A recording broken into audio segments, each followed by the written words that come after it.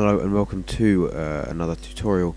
In this tutorial we're going to be adding an enemy. So what I'm going to be doing is, the way I'm going to do this is we're going to have an enemy and it's just going to move left and right, like a Goomba would.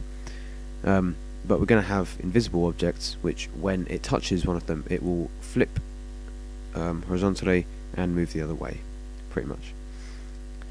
This is quite similar to the way the wiki does it. So we're just going to make a sprite and we're just going to call this enemy, let's say, just to keep it nice and simple, right? Then we're going to add a sprite to it. Alright, I'm back. So I'll put where I got this in the description, as always. So we're just going to grab our enemies here. Let's just grab something that goes on the floor and could go left and right, let's say. I'll do that. We're going to do this and this. And open. Yep, that's only really saying this because it's not in the same folder as our saved project is. If it would be in the same folder, then you wouldn't get that. So we're going to loop this and then just preview it, and that is our enemy walking, pretty much. I'm just going to put it to 5 because that's what all of the other ones are at. Now we can make a death one. You don't have to, but you can if you want to, really. So, apply. Now we have our enemy.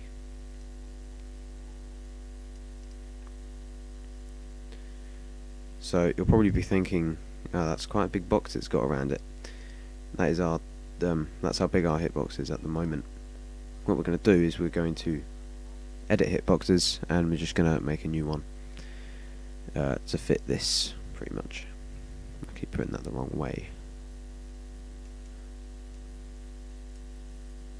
There you go.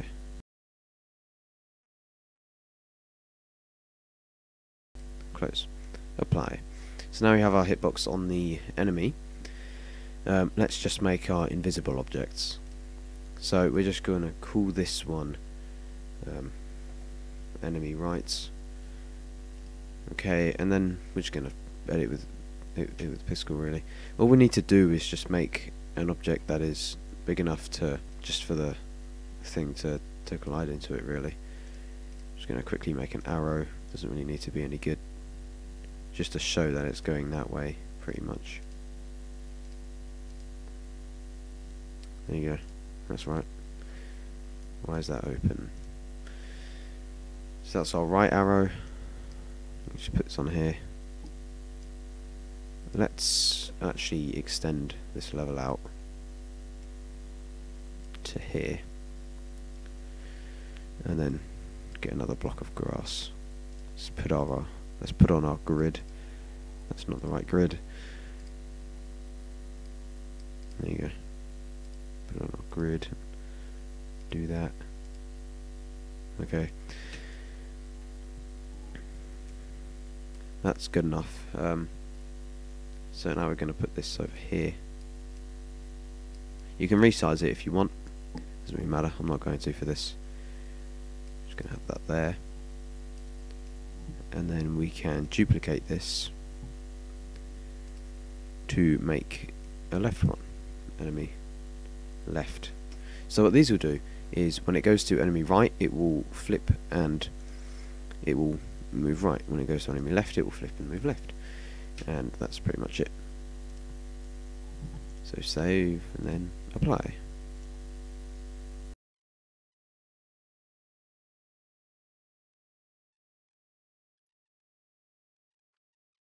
That's good enough. So now we have ourselves the arrows. So what we're going to do with the enemy is we're just quickly going to make object variables. So this variable is going to be called, let's just call it direction. And we're going to start it off with left because the enemy is currently facing left at the moment, so we're going to start it off at left. So now we're going to make a new group and call this enemy. So all of our enemy events will be in here. So now we will do it so when the enemy is in collision with one of them, with one of the left or right ones. Let's do right first.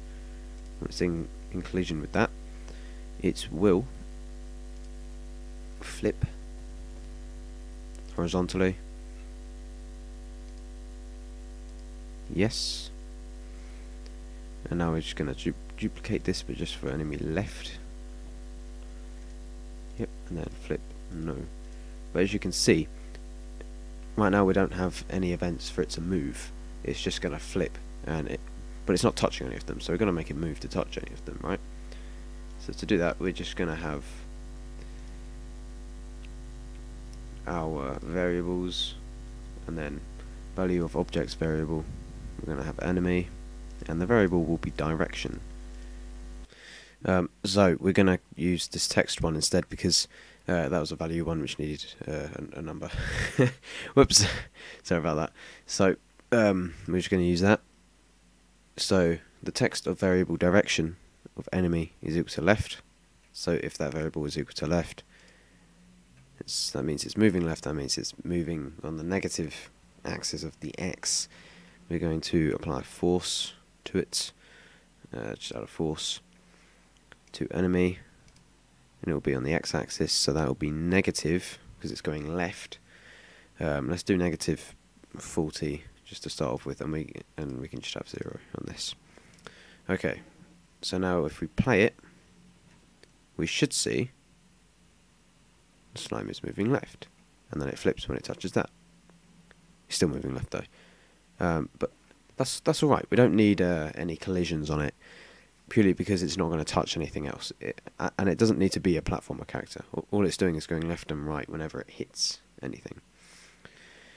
So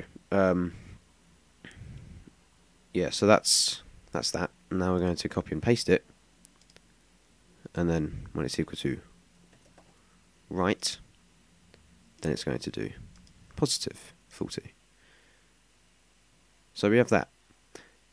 But as you can see, when we play it, it flips, but it doesn't go right. And that's because we haven't changed the variables and the actions here. So when it goes to enemy right, we need to modify the text of a variable, of an object, direction, and we're going to set it to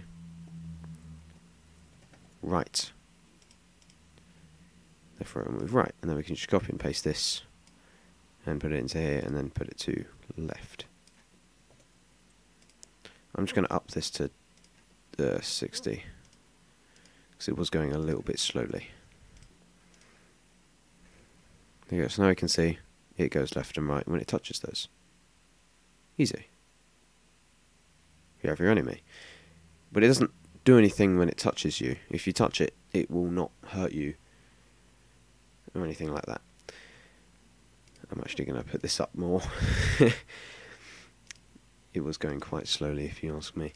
Alright, so now we're going to add an event which will handle the player collisions. So let's just do a collision, and this will be between the player and the enemy. And this one is going to be, it will take out the player if the enemy touches the player. We are going to do the jump on, but after this, basically. So we're going to do this, and then we're going to just simply do delete an object player. You can do a health bar if you want. I've done a tutorial on that. I might make a health bar later in the series, but I don't know. You can merge the two videos quite easily. So I'll just delete the player. So now we want to make it so that it will delete the enemy when it jumps on. So that's quite simple. We do players in collision with enemy again.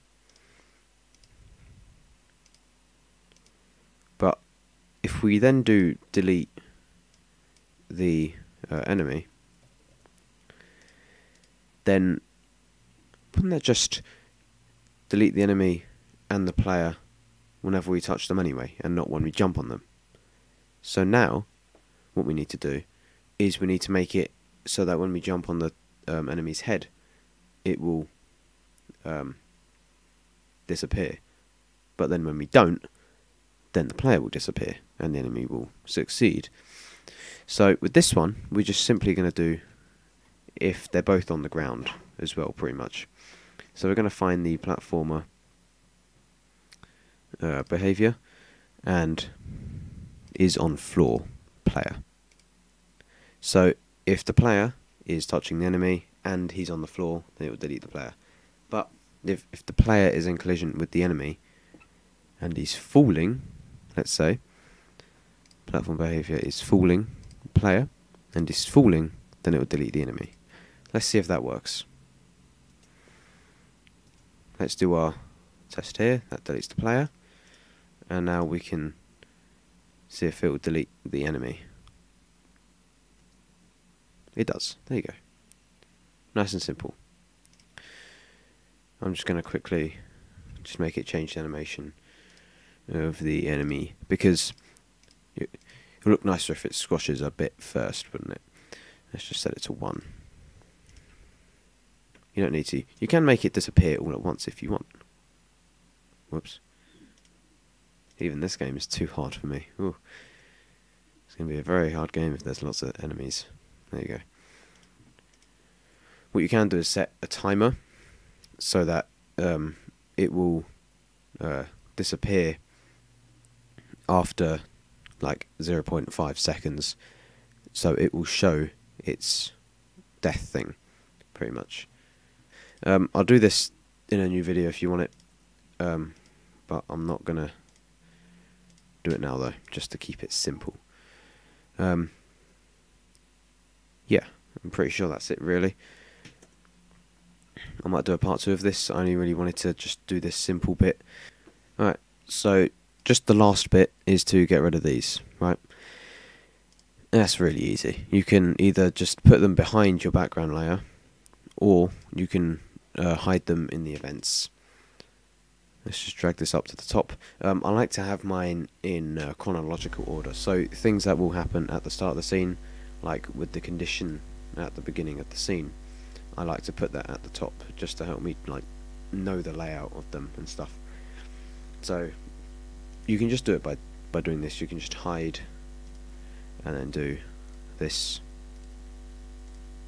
and then hide and do this. Do right.